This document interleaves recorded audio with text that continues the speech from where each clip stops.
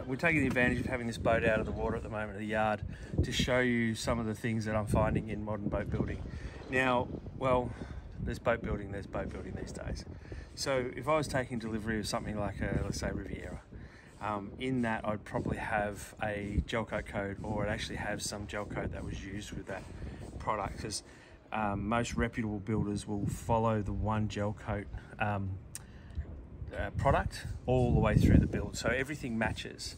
Now what can happen is you can have things added to a hull, like this for a section is a spray deflector. It's like a chine, but it's not really an active chine on the boat. The chine angle should be about here, but because this boat and the shape of its hull is flared, but it's not aggressively flared enough, I think in sea trial they would have found that this boat was throwing water right up its hull into these porthole areas.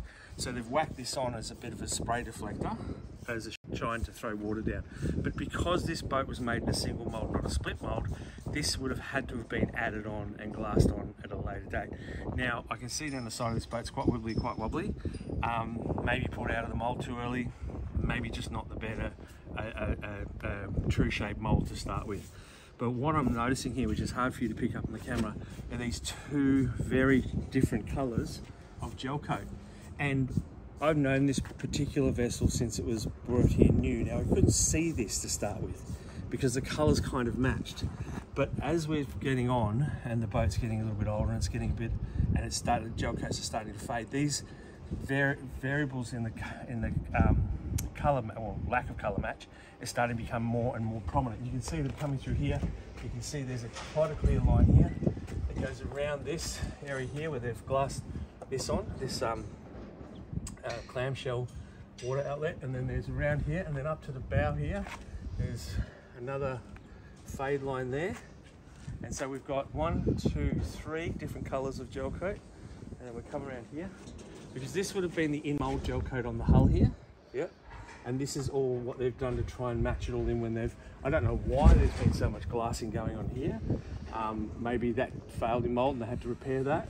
But you can see here again, there's this faint line and it's becoming more and more prominent. Now this is just at the front of the boat where we're proud to show you, because I'm not going to show you too much of this boat. So people have bought these boats, and I'm not going to name names and shame brands, because people have got these boats and I don't want them to have their boat devalued because of, you know, substandard workmanship from the factory.